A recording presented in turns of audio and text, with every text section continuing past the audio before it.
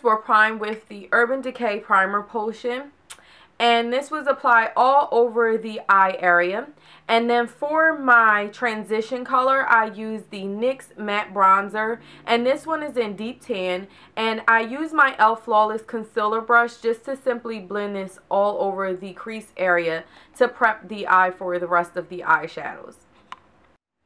From my Lorac Duchess palette, looks like this. I am going to take the really dark navy blue color. It looks a lot darker in the pan than it does appear on the eye. And what we're going to do is just make a V on the outer portion of our eye. Now, I would suggest padding so that you can prevent as much fallout as possible.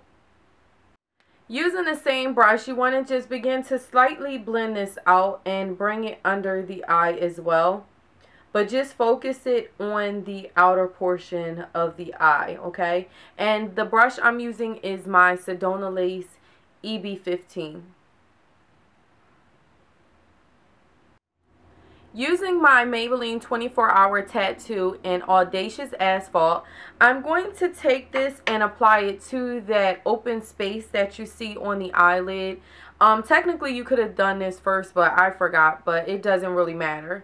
So what you want to do is just simply place this on the open area, and this is just going to act as a colored base for the rest of the eyeshadows that are in the palette. And then also make sure that you swipe this under the eye as well. Now I'm going to take the second darkest color in the palette, and this is like a gray type of color, and I'm going to pat this on this portion of the eye so it's not overlapping right here, but just simply being blended right next to it. And it's kind of hard to see it, but it really does help with the flow of transition on the eye with the colors.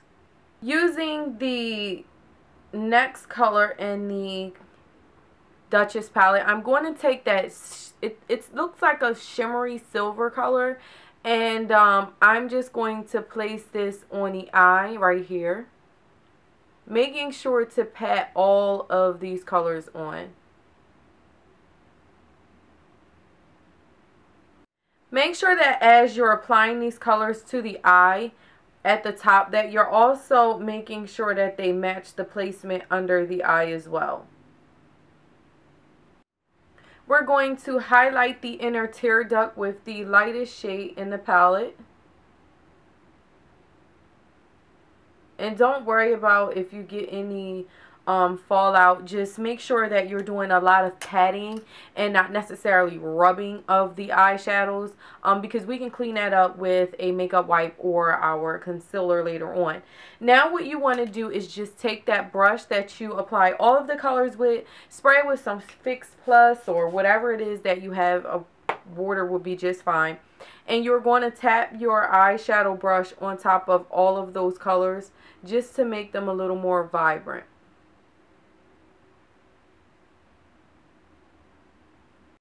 Take your fluffy blending brush and just blend out the edges of all of those eyeshadows.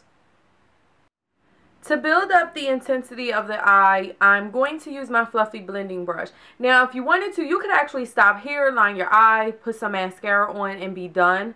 But I like to give the extra steps in my tutorials. That way, it depends on where you want to stop, but at least you know how to get where you're going, okay? So, just to build that up, I'm going to take that fluffy blending brush with just a little bit of that darker color out of your palette. Excuse me. You want to start off always blending here in circular motions. Focus it in this one area, and then when you think you have all of the color off the brush, start to blend over, okay? And the only way to build up a smoky eye is by continuously blending. These looks do take a lot more time, but it's so worth the effect in the end. Using my Milani Bella Black eyeshadow and that EB15 Sedona lace brush, I'm just simply going to carve out my crease. And this is going to aid in giving the look some dimension but also help you be able to tell where your eyelid ends and the rest of your eye begins. Take your fluffy blending brush again and blend that out. Make sure your brush is staying in the same spot. Okay, so once you get done blending out all of your eyeshadows, make sure that you go over top of these colors right here with a wet brush just to make sure that they are still intense while you're blending this portion out, okay? Now it's time to just line your eyes and add some falsies if you would like.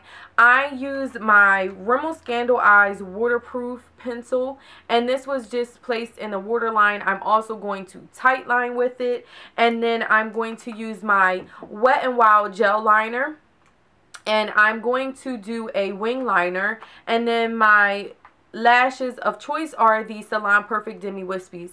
I'm also going to apply some mascara to my eyes prior to putting on my lashes. For my under eye concealer, I'm using my MAC Prolonged Wear Concealer, and the number that I'm using is NW35.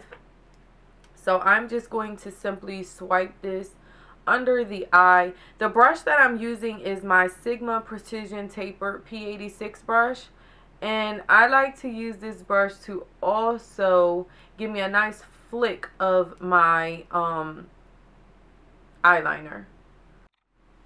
I forgot to tell you guys that I did prime my face. I used the Professional, and this is by Benefit. That was applied all over my face prior to any face application, okay?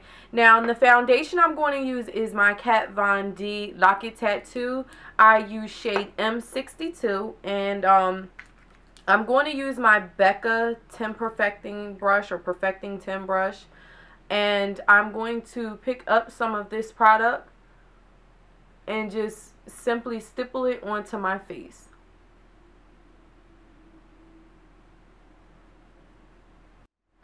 To set my under eye concealer, I'm going to use my MAC Set Powder. And this is just a white translucent powder. And I'm using this brush from RC Cosmetics. It does not have a name or a number, it's just a angled foundation brush, and it is synthetic. The first color I'm going to use to do my contour with is my MAC Mineralized Skin Finish Natural. This one is in Give Me Sun, and I'm going to use that Becca brush as well, and I'm going to use this to contour because it's going to act actually as a contrast or a transition color for my contour. I really like that effect. The next color I'm going to go in with is from MAC, and it's a blush called Blunt, and I'm using my Real Technique setting brush, and this is going to be added right on top of the other powder, just to give that contour a little bit more depth. For my blush, I'm going to use my Milani Romantic Rose Powder Blush, and I am using that Becca brush again. Lord, that was a tongue teaser. And tongue twister, something like that. And I'm just going to apply this to the apples of my cheeks.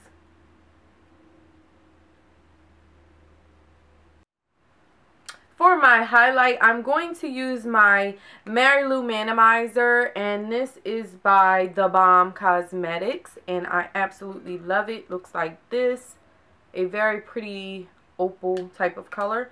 Using that same Becca brush, I'm going to pick a little bit of it up on the shorter side, and I am going to apply this to my cheekbones, to the tip of my nose, bridge of my nose. I also applied it to my Cupid's bow and chin area. On my lips, I have the NYX Butter Gloss. This is in Eclair. And my earrings, before I forget, I believe I purchased these from Forever 21. My head wrap is just a regular scarf that you will wear like with your coat or something. I purchased these scarves from, this one is from Five Below. Last year I pick this up. They had them in a bunch of different colors. Hopefully they'll have them again this year so that I can get some more. And that's it. If you guys have any questions or comments, please be sure to post them below. And as always, and until next time, have a gorgeous day, doll smooches. Mwah. Bye.